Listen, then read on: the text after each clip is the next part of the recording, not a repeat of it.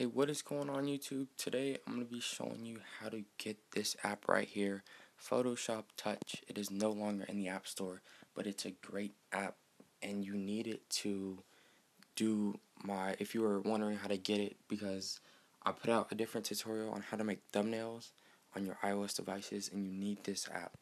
So it's not in the App Store. I can show you real quick if you want. If you type in Photoshop Touch on the internet.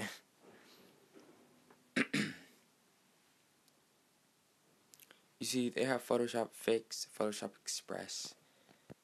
Just they don't have Photoshop Touch. Okay. So what you want to do to get this app is simply go into Safari, type in app I share. That's it. Just type in app I share.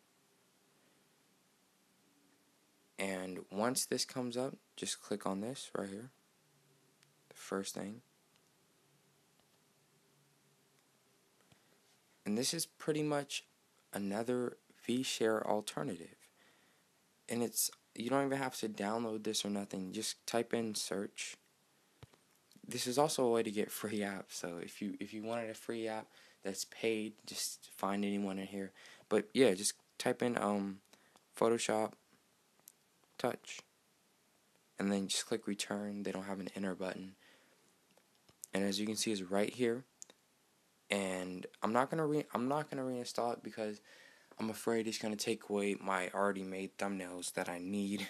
But yeah, you just click in. So yeah, pretty much what I was saying, guys, was I'm not gonna re-download it, but I promise you this does work. The link does work.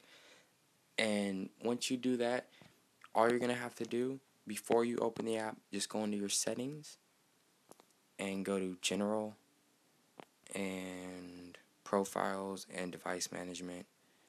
And then you're just going to want to click on this one and click Trust. Then you can open the app.